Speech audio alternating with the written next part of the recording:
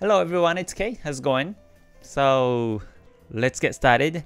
This is a recorded video, it's not the live. So every Tuesday, Wednesday, and Saturday, I do the recorded video. So today and tomorrow, it's going to be recorded. So for those who are new to my channel, let me introduce myself briefly. And my name is Kei, K-E-I-K. And I am a Japanese full-time Forex trader based in Tokyo, Japan. And in my YouTube channel, I mainly talk about three things. And one is how to simplify your market analysis, and second, how to be time efficient, and third, most importantly, how to become a non-losing trader over time, as it states here, so that you can be a profitable trader in the long run.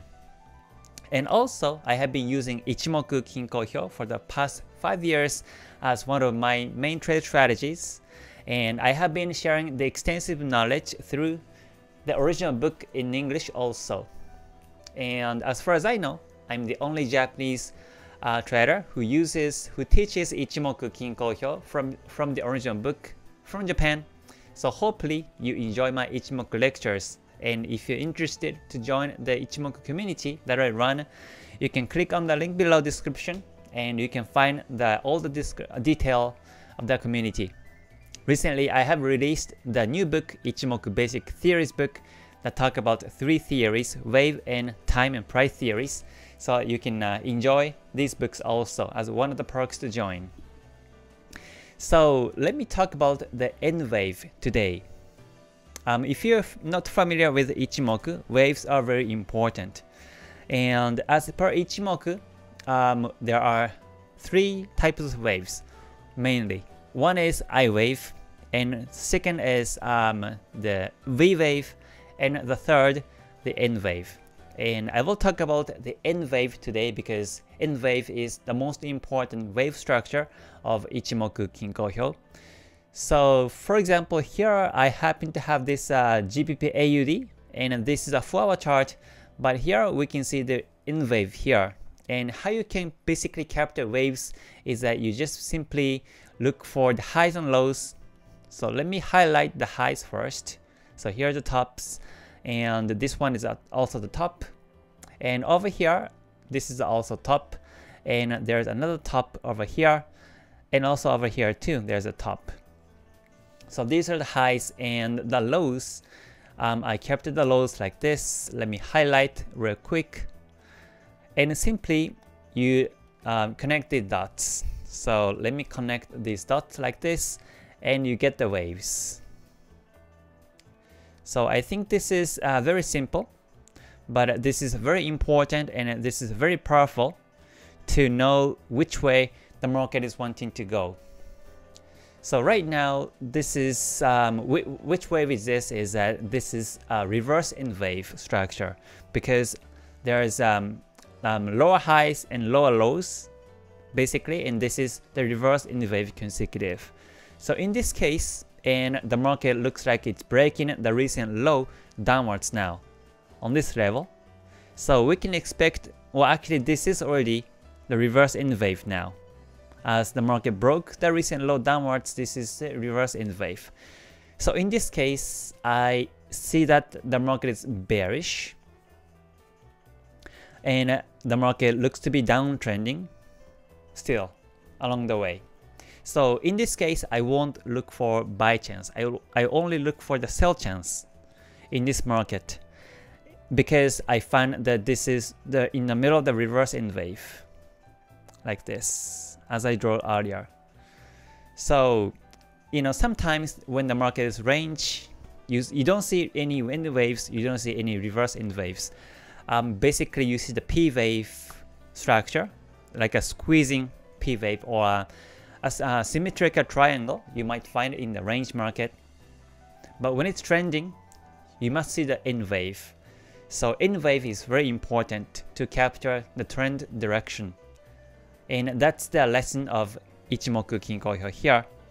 And if you can add further confirmations to sell, in this case, by looking at the 5 lines of Ichimoku, it's obvious that this is downtrend because simply the Senko span B is down and A is down, Kijun Sen is down, and Chikou span below the candles now. So this is a good confirmation to sell. I mean, you can look at the lower time frames to look for the sell chance in this case. So here, I wanted to remember that this is in the middle of the reverse N wave, and that's why we can still look for the sell chance. Let me check a couple of other markets. I think you are curious about the gold and Bitcoin, so let me talk about these pairs today. So let me show the daily chart. Okay, here's XAU USD, the gold. This is a daily chart, and what kind of wave we can see here is that looks like this is in the middle of the N wave, because before, let's see, let's start from here. On this day, 21st of September, the market went up once to this level, and then it went down all the way.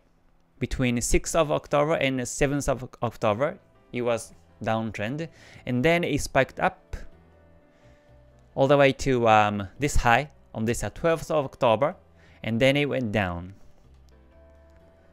So this was at the 14th of October. So since 24th of September up to 14th of October, this was the N wave structure. So it was N wave, bullish N wave like this, and I was expecting that the market is going up like this way. However, it didn't happen. From the 14th of October, the market went bullish, but it stopped over here. So if I just put the horizontal line here on the top of this 12th of October, the market did not quite reach the recent high on this 12th of October, but actually it was bearish afterwards. So I can say that from here it was bullish in wave, but from after this day of the 12th of October, I thought the market is gonna go up on this consecutive bullish in waves. However, it didn't happen, and instead it went downwards this way. So as a result, it became bearish in wave from the 12th of October. It became bearish in wave, and it went all the way up to this 29th of October. And afterwards, what's happening is that the market is going up. It just went up all the way to the recent high on this today, the 9th of November, and then now it's going down. So the price is still in the Kumo now, and Chikou span touching the candles, Kumo flat. So this is range market. So it looks to be no direction in the market. But on this structure, I can find that this might be the potential bullish in the wave like this way. Looks like the market is being supported by this, the lower part of the Kumo, and also Kijun Sen. So if it happens, then it should go up this way. And eventually it might break the Kumo uppers. So yeah, to me this looks to be the continuous bullish in the wave so far. However, the market might go down afterwards. It might try to go up, but it might not gonna break the recent high of this level of 1966 level. It may not gonna reach there, and the market might go down afterwards. In this case, we find that this is a reverse in wave, and after that, we should look for the sell chance as per the wave analysis. So yeah, so this is one way that you can capture the waves and where the market is going forward now. So right now, I think that this is still in the middle of the bullish wave, and there's a potential that the market go up afterwards still. However, this is in the range market. The price is in the Kumo, and Kumo flat, Chikou span touching the candles. So it might continuously go down, and honestly I don't know which way it's going, but if I see the kind of pushback over here, then it might go up is my opinion right now. So that's the gold wave analysis here as per daily chart. And let's move on to Bitcoin. Let's check the Bitcoin, and this is still bullish to me and the daily chart. And this is bullish because this is still in the middle of the end wave, bullish end wave. So if I capture the recent low, well, in this area, hold on, let's see. In this area, I see small retracements, but overall, it's been uptrending. And also the market has been above the Tenkan-sen. So I won't take these lows for this potential like a reverse, pushbacks. But so I will start count the wave in this case from here, from this low of 16th of October. And so if I start to count the waves from here, then it went all the way up to this day of 6th of November, and it went down the next day, 7th of November, it went down, and now looks like this is going up. So in this case, I can still sense the potential break of the recent high upwards this way on this bullish end wave. As per Ichimoku 5 lines, the equilibrium is bullish. So I talked about it last week, but the equilibrium is bullish simply because the price is still above the Tenkan-sen, Kijun-sen, and the Kumo here, and Chikou span above the candles too. So this is nice confirmation for this bullish equilibrium. However, direction-wise, this is flat, and that is captured by the angle of the Kumo and Kijun-sen, and also Tenkan-sen too. So when you see the angles of Kumo, Kijun-sen, Tenkan-sen, these are flat. You can see that these are flat. So that means the market might come back to Tenkan-sen or Kijun-sen. And if the market breaks the Kijun-sen downwards, then it's gonna reach the Kumo. That can be expected. However, right now, the price is still above the Tenkan-sen. So it might consolidate for a while, but I can see that overall structure is still bullish. So I think it's gonna break the recent high upwards sometime near future. So let me right now this is on the bullish end wave. However, if the market does not break the recent high and it went backwards this way, let's say, this might be a double top structure and it goes down this way, and if it breaks this recent low downwards this way, then it might break, I think it might already break in the Kijun-sen downwards then, and then it might go all the way to the Kumo. So if it happens, it's better to stay away from the market because it might be volatile afterwards. It might be consolidating or range afterwards.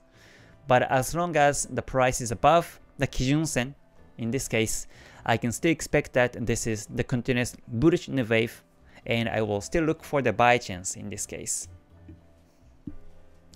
So if you can read the market this way by the wave analysis, it actually simplifies your analysis, and it actually simplifies the way you can capture the market direction. And if you can add the 5 lines of Ichimoku knowledge to this wave analysis, then you can best capture which way really the market is wanting to go. And when you stop looking for the trade chance, you can capture it. That will be after the price breaks the Kijun-sen downwards in this case, in this Bitcoin daily chart. Then you don't want to look for the buy chance anymore if it happens.